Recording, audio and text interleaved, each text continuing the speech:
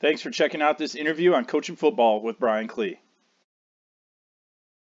Back in late June, I had the privilege to sit down and have an interview with Coach Kenny Simpson.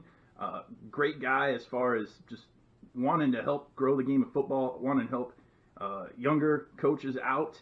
I reached out to him and asked if he would be willing to sit down and give some advice for first-time head coaches, as I was about to go into my first year as a head coach. I've been coaching for 18 years at this point, and here in my 19th year, I had my first year as a head coach. And like I said, Coach Simpson was gracious enough to sit down and share some of his wisdom, some of his experiences with me, and offer some advice for first-year head coaches. I figured it'd be something that any aspiring head coaches would be interested in possibly checking out. So going to share that with you coming up here in a minute. I really want to thank everyone for the continued support on the channel, whether you've watched the videos or liked something, and the subscriber count keeps going up, which is it makes me want to get back to getting videos posted a little bit more regularly. So thank you to that, and thanks again to Coach Simpson. A great resource, I think, in coaching in general. Has a variety of books out there. Find a Way is his biggest book about being a head coach. Bunch of offensive system, defensive system stuff. I'll share a link to his websites and his Twitter and all that in the description down below. So any aspiring head coaches or any first-time head coaches, even head coaches who maybe want just more philosophy, I guess, on being a head coach and running a program, might want to check out the rest of this video. I hope you do. I hope we all get something out of it, and we keep using this game to teach the young men that we coach to be better men, and as Coach Simpson talks about later on in the interview coming up here, helping guide the current young men to become better sons and eventually husbands and fathers and community leaders. So sit back and enjoy. Hi, Coach. How's it going? Thanks for making time, man. Oh, really no problem. appreciate it. I'm gonna look rough because I'm at a fireworks stand. So. Yeah. Oh, you're making the big bucks, right? Oh man, we're trying. Yeah. What's your background in coaching leading up to? You're in Searcy, Arkansas right now, correct? Well, I am. I'm actually heading back. Right now I'm in Little Rocks. I'm doing a fireworks stand, but I was head coach at Searcy the previous season. I've been the head coach at Southside for about 9 years, and then I was in Montgomery before then as a head coach for 3 years. And I'm actually kind of side business stuff, not just fireworks, but other coaching materials that I've been producing. I'm actually stepping back away from being a head coach because I know the responsibility you're about to walk into.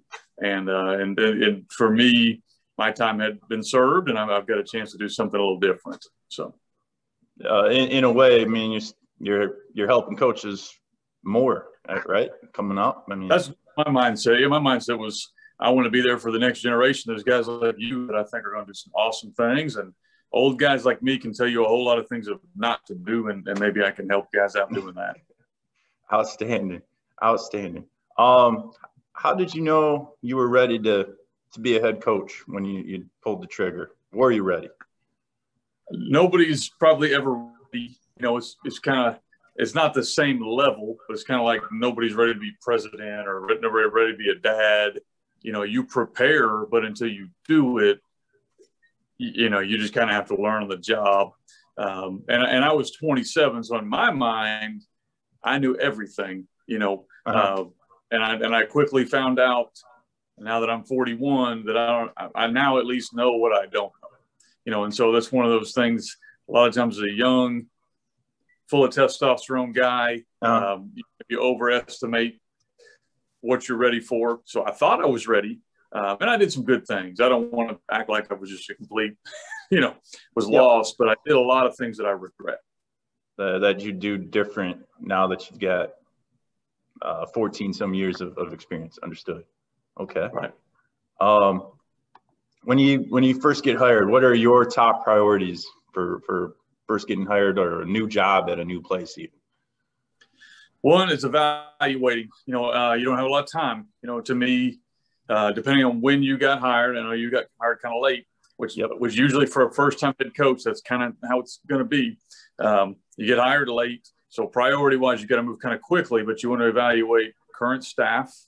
I don't know situations of everybody out there. Some states you can just bring your whole staff in. Some states you kind of are stuck with what you get. Some states it might be you can do a few things.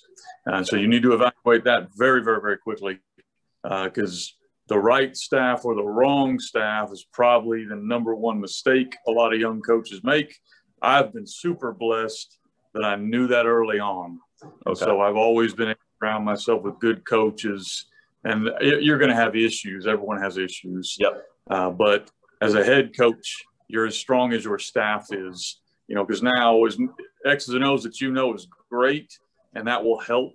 But you can almost throw that out the window depending on the size of the school you're at. Your job as a head coach is to find guys around you that can do that stuff. Okay.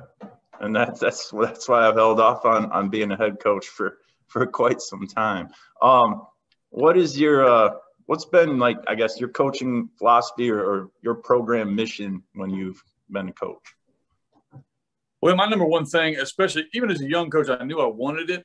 At least I knew to say it. I didn't know the effects, how real it was. So I've always held the belief that our job is to raise the next generation of fathers, of husbands, of workers, of people that are going to represent our community. When you're 27, I wanted to do that. I really did.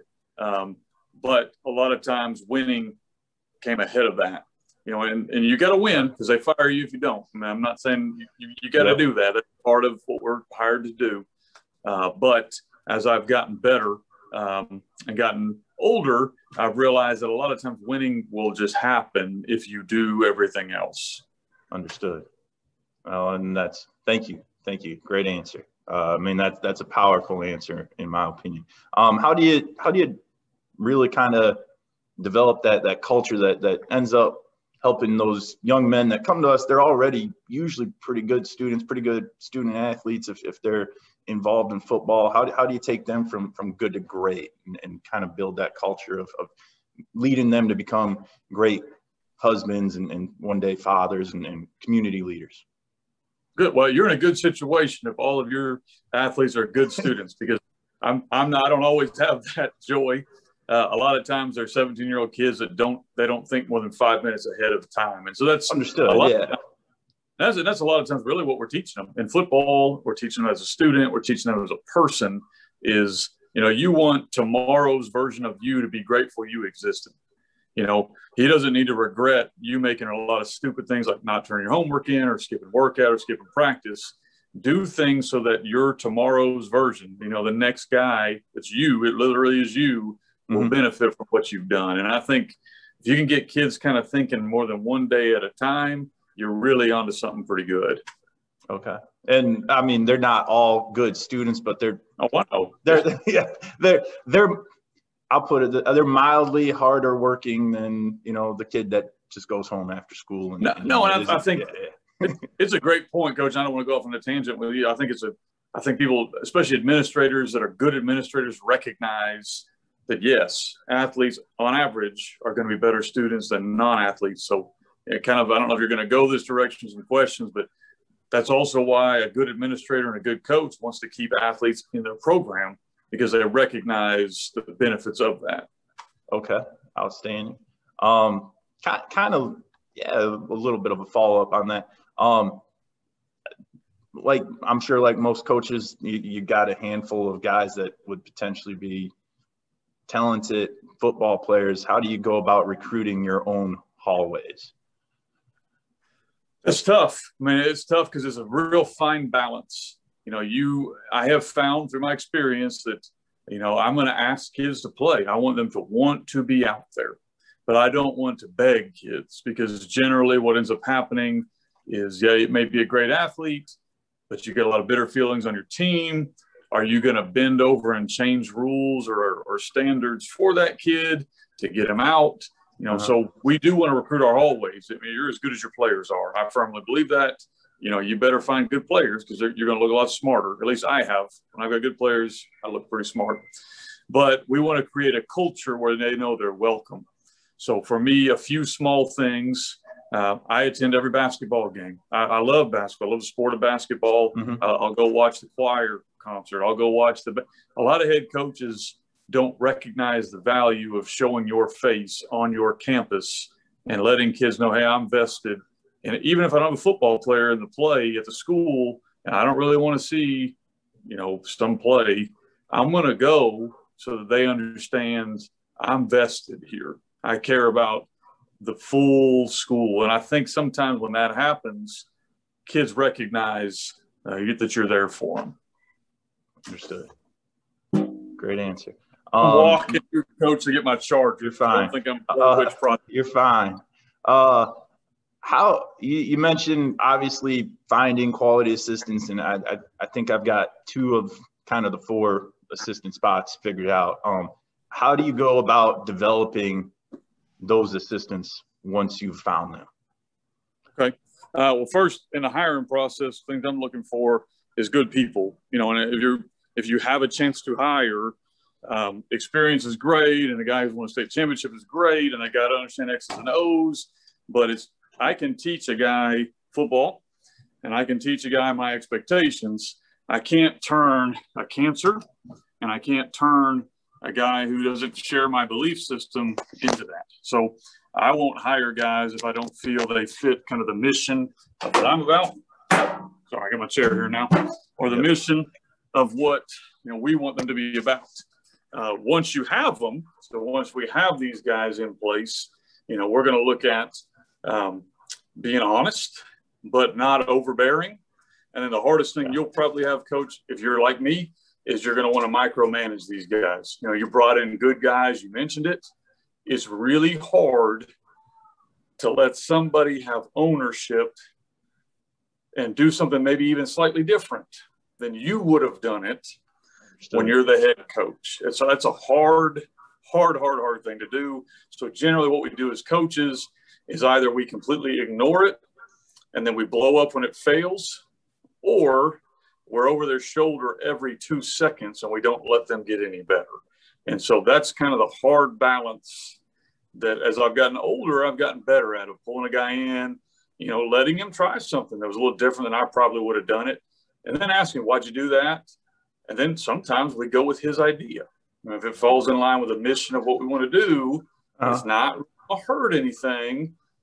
Try it, and that's hard. That's really hard as a head coach. Finding that balance of when they're ready to kind of go out on a limb or whatnot, and then empowering them to do so. Okay, right. Understood. Right. And you just mentioned, you went from a coordinator to a head coach, so you've just come out of that world. So you think about what it was like to serve for the guy you served for. The things that you didn't like and you did like, and a lot of times for me, that's also going to change coach to coach. And I think you would know that, some coaches, they want to be an assistant. That's all they want to be. We're going to give them limited roles and limited things they do. Then you got the guys like you want to be a head coach. Well, I would take them under my wing and say, all right, that's what you want. Here's a couple additional responsibilities. Some are fun, some are not so fun, but this will help you get ready, Okay. Are there any aside from speed and weight training, what else have you done to help those young men that you've coached develop as student athletes? You mentioned, kind of going back to your first question, how to recruit the hallways. Well, when they realize you're honest about that and you're truthful about that, you're going to be able to recruit those multi-sport kids. It's not always going to be reciprocated, coach. So kind of get ready. You're going to get more than you probably get back, and that's okay. But I think that has helped. Other things we've done is we've only done drills, or we've only done things in our weight room that we can see correlate on a Friday night. Like, I don't like ladders. I don't know how many times I've ever seen one of my receivers look like he's doing the hula dance. We don't cut that out. We cut out plyos. Like we still do jump. We do broad jump. We do all that testing stuff. But how often are you seeing, a kid jumping up on a box for 30 seconds as fast as possible? So what translates on either a football field or a basketball court, or if we can't show where that's going to help us win, we don't do it. I like that. Good.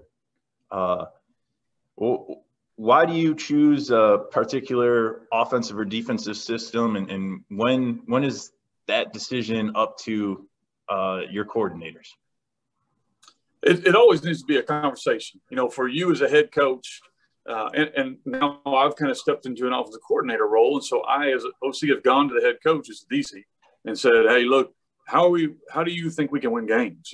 Can we win games? Are we going to try to win low scoring games where we control the clock and run the ball and, win the turnover battle? Is that your philosophy? Do you want me to go up tempo and try to score 3,000 points? Every team has to figure out, and that starts with you as the head coach, how are we going to win? And it can change from game to game. But generally, how are we going to win games? And how does that match our kids? So, for instance, if I had stayed at Searcy, we would have looked much more like a spread 20 personnel team because that's what our athletes were. We wouldn't throw out all the terminology. We wouldn't throw out all the RPO concepts. We would just change the personnel packages and highlight.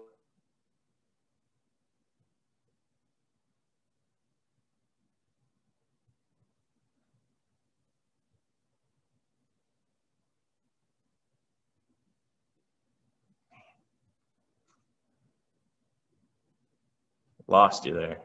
It might be me.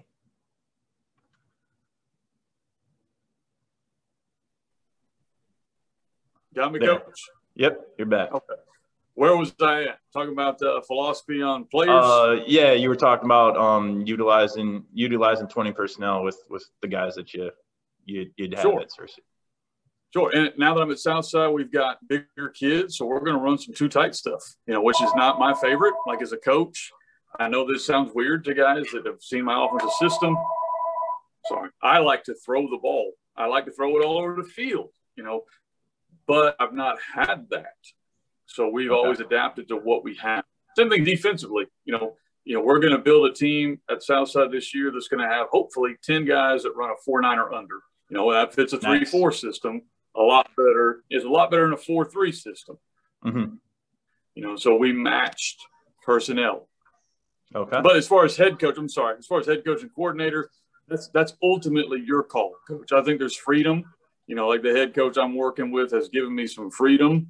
But philosophically, if he tells me we're trying to ground and pound, that's what we're going to do because he's the guy whose job's on the line, So I think that starts with you. Are we going to, so that's something you need to come up with, but then give them parameters and let them be creative. Okay. The best that I did last year with that, our running back was probably also our best linebacker, but he got hurt one game on offense.